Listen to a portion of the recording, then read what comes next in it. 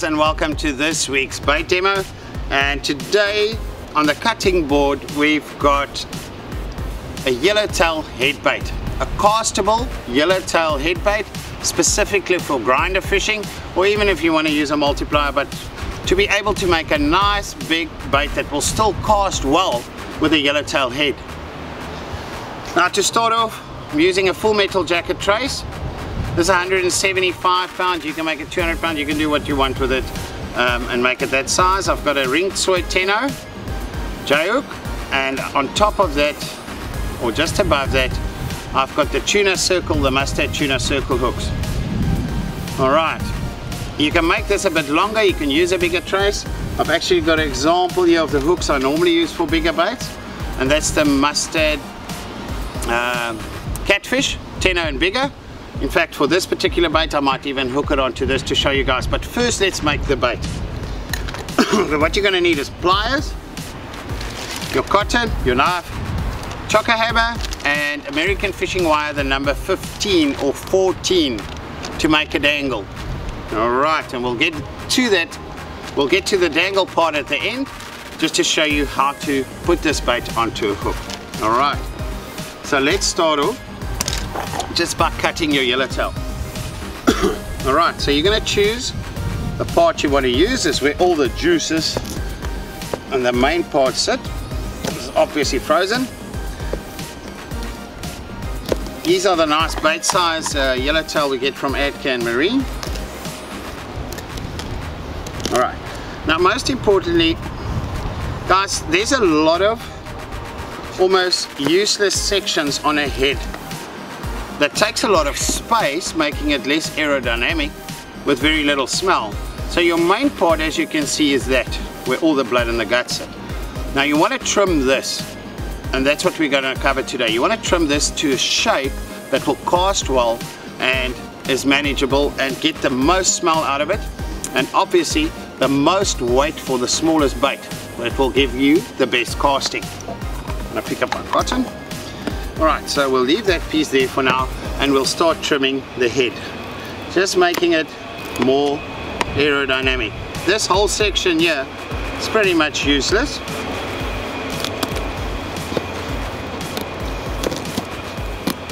Get through that. Tough piece though. The jaws. That piece.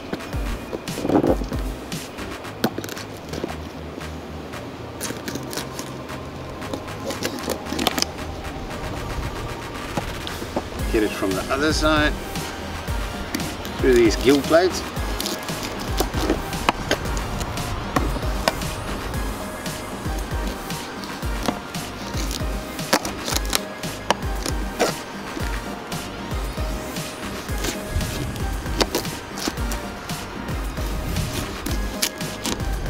And I'm cutting off all these gill plates and all the parts that just makes it bulky without adding smell.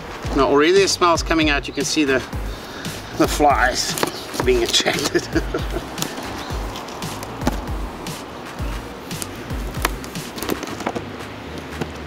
See those gill plates opening up, exposing the gills, more smell.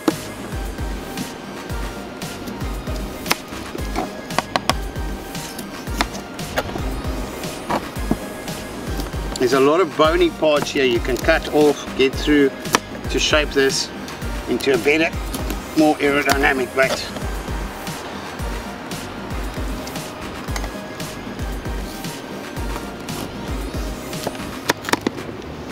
Okay, now this is, you can see it guys, this is what's going to make the difference in getting a fish onto it, getting the smell out.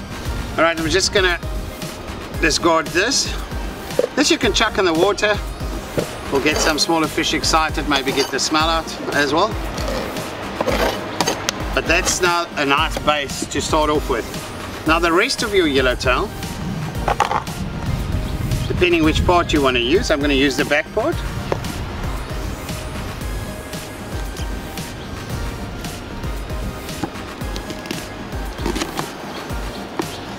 You see this starts working better the more it gets bit defrosted, and you'll start cutting cutlets off here. Now you can use mackerel cutlets, you can use anything. In this case it's a pure yellowtail bait.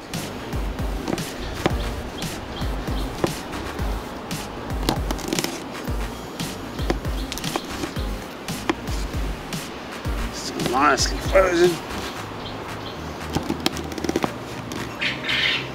Just fin off.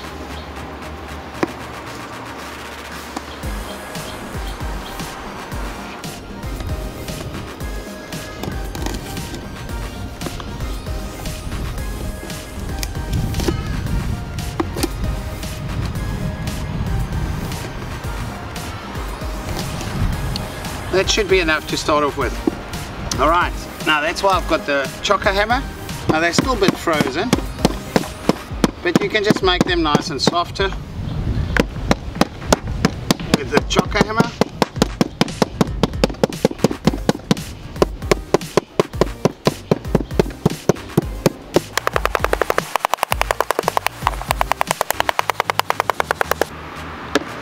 And now let's start off. Alright. So you're going to start adding this, building a nice, well presented bait. Secure that, and I'm using the latex cotton.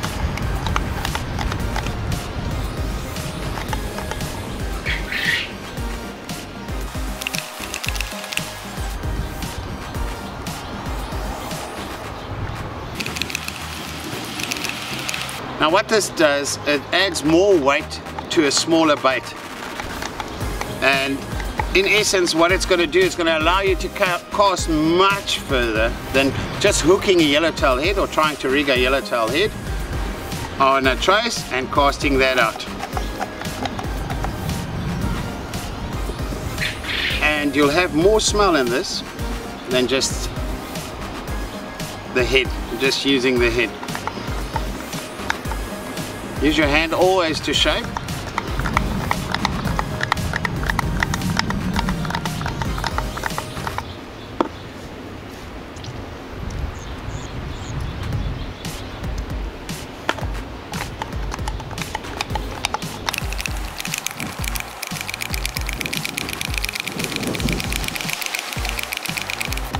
Now a bait like this requires a lot of cotton to keep it nice and firm. And as it starts defrosting, it pulls it in nicely, keeps it all together, keeps your shape.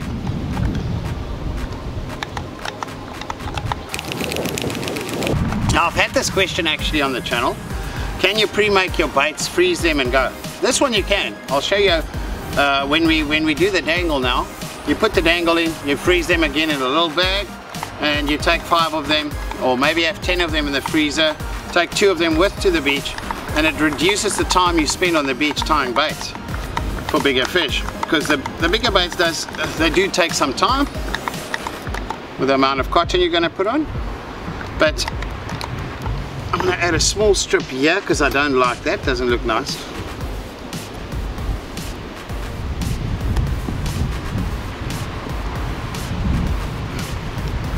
And that's what's nice about this, doing this, it's all layered.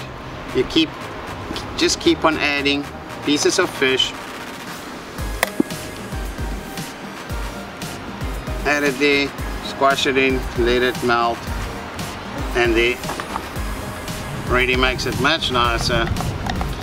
Tie that on. But you can just keep on adding cutlets, adding fillets to get the exact shape you require. And you want to be, obviously the whole purpose is to be aerodynamic and cast this, because now you'll feel the weight difference. If you hold a whole yellowtail head in my one hand and I hold this, you could feel this is smaller, better shaped and heavier than what a whole head would be. Head would be bulky and much lighter and not great for casting. Now I'm just going to show you guys how to make the dangle to rig this up. Okay, you'll need your pliers, and you'll need number 1415 American fishing wire, and you'll need sharp nose pliers, which I had somewhere. Here we go. just get that sorted out.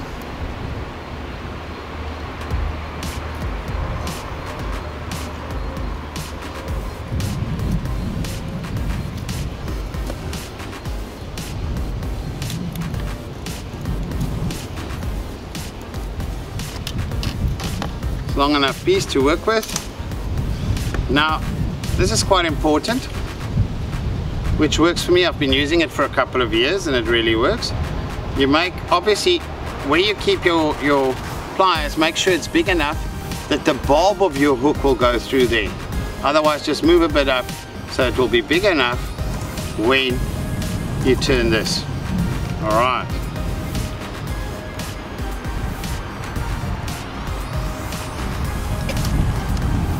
Now this you'll just twist.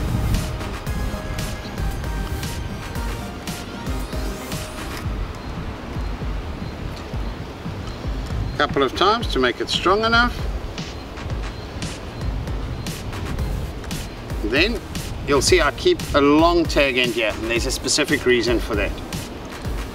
Now that we take, we bend it up.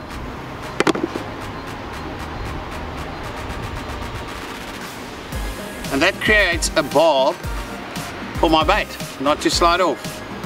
That will hold the bait. So I'll stick it in, cut it long enough. And you can pre-make these dangles as well in your bag and have them exactly like this. So what you're going to do, on the hook side we'll have the pointy side going away from the hook. And that's to make it obviously more aerodynamic. And now the difficult part is just to work this through so you get it where you want it. That can sometimes take some time. There's still bony parts in the head.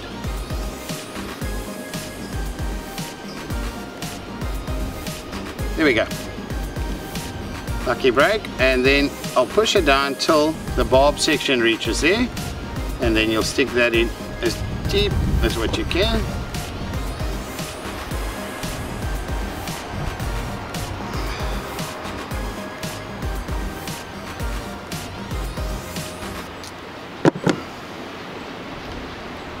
And remember, you must stick it in a bit deeper so that that barb, when it pulls up, can get stuck nicely. It's hit a bone somewhere. Okay. It's nice and stuck. And now you'll just make your clip for your sinker, which normally bend it as high up into the bait to hold it as well. Make a 90-degree little loop there, and then you bend it straight, and from there we'll make the loop for the sinker, the hook. Clip that off.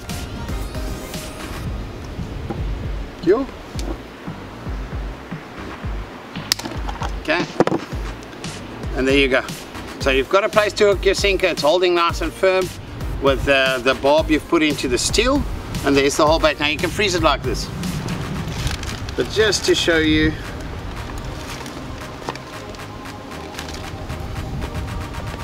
the trace I'm using,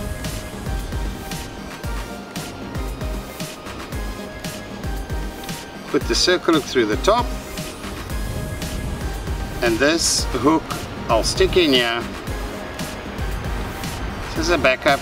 You can only, you have, you know, if you just want to use a circle hook, that's up to you. And there we go. That's the bait. You can even make this longer so that it sits a bit further down depending on the size of your bait, and that's all what you decide at the end of the day. But that's a nice streamline, big yellowtail head bait you can cast for. Very important. If you just hook the head, you're not going to get the distance that you would with this. Thanks guys, thanks for joining, and I hope you catch some big fish on this.